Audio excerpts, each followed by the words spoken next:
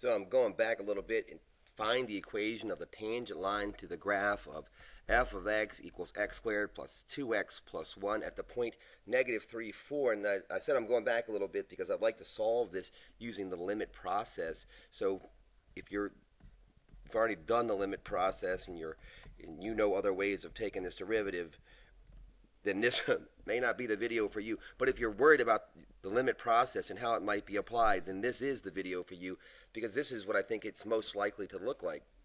So here we are.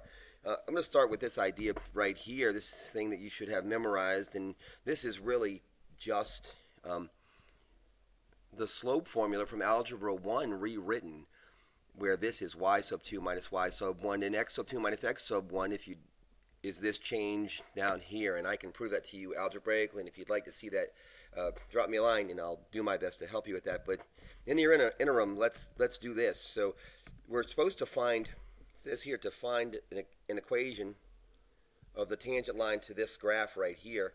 So what we need to find a tangent line is we need a slope. They give us a point, and that's good, so we're going to use Point Slope Theorem, but first we have to find the slope. So using this, we know that f prime at x is equal to the limit as the change in x goes to 0.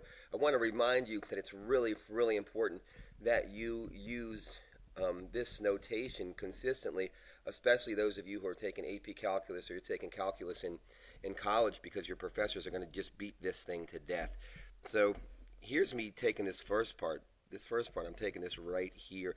So I'm putting it, the function is a squared function, so here's my x plus change in x squared plus 2, right? So 2 times x plus change in x, right? Plus 1, so there's the plus 1. And now what I'm going to attempt to do is this second part, which is this part right here.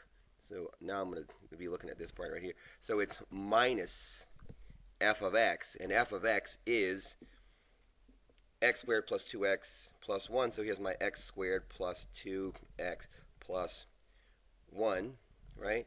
And the whole thing is over this change of x right here. So this change of x right here is this one. So hopefully you figured out all I've used right now is FITBA, fill in the blanks. So that's all I did. I just filled in the blanks.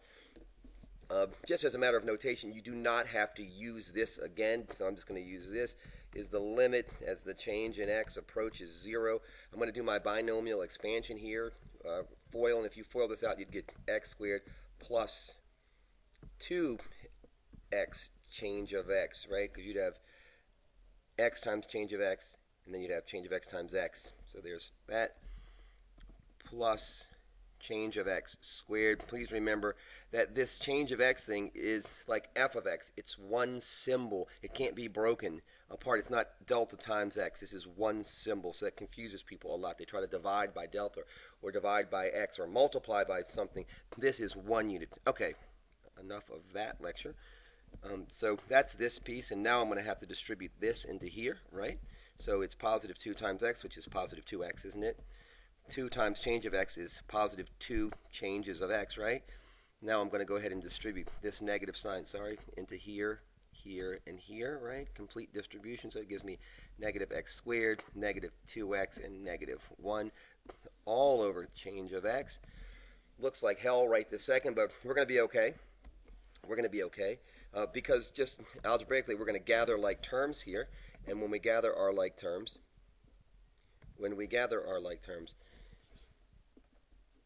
like here's an x squared, here's a negative x squared. They cancel out, don't they?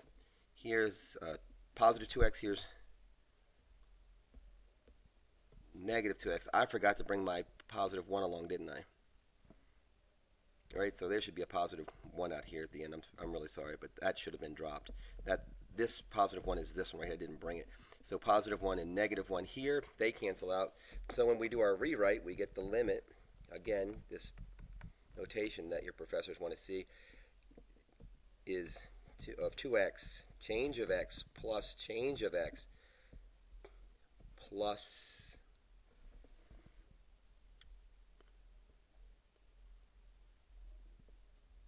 this is a change of x squared. So plus change of x squared, plus change of 2 changes of x, right?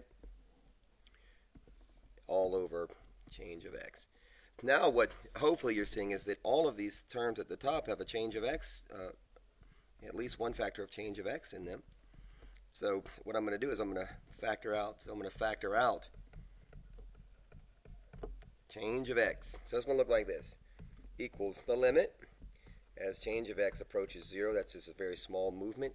And then I'm going to factor out a change of x. So there's change of x. And change of x times 2x is 2x change of x plus change of x plus 2. Right?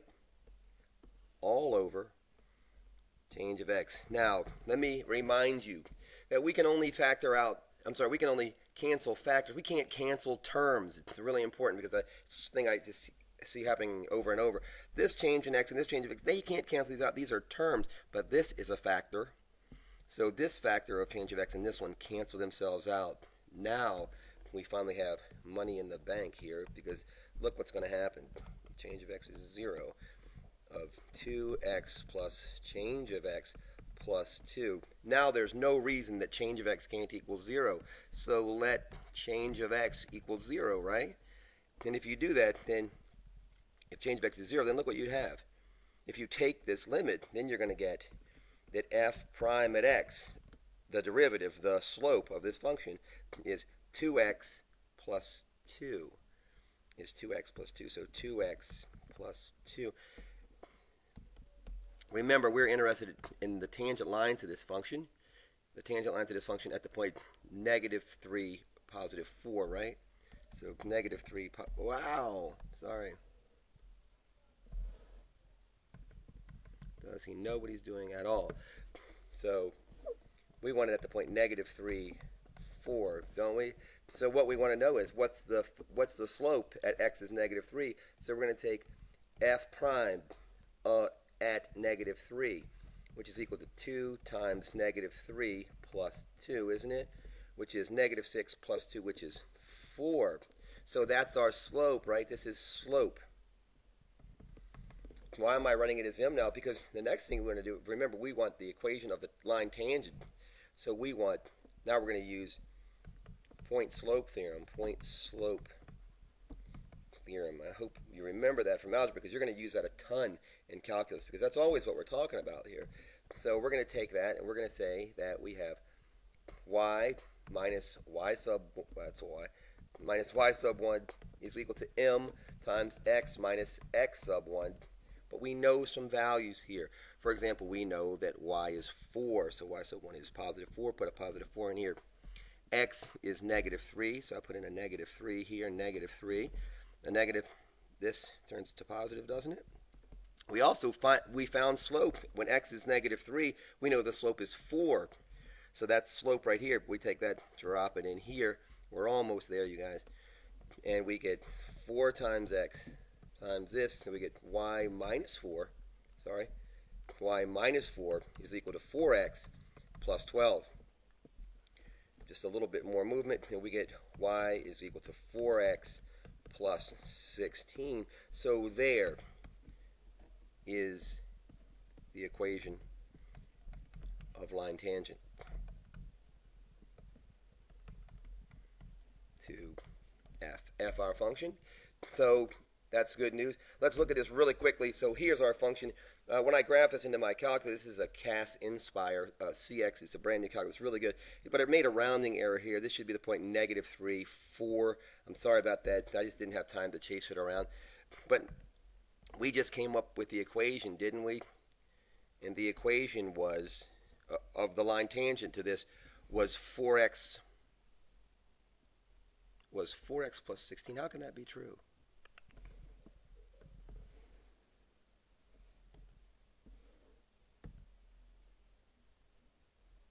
Because it's negative for you, jerk. All right, so this, right, because we found this slope should have been -4. My golly, so here's -4. So make this -4. Makes this -4x minus 12, doesn't it? So -4x, we're going to add 4 to both sides, so -8. Let's see if that does the trick for us. So y equals 4x, good Lord, did it again, -4x minus 8. Let's try it.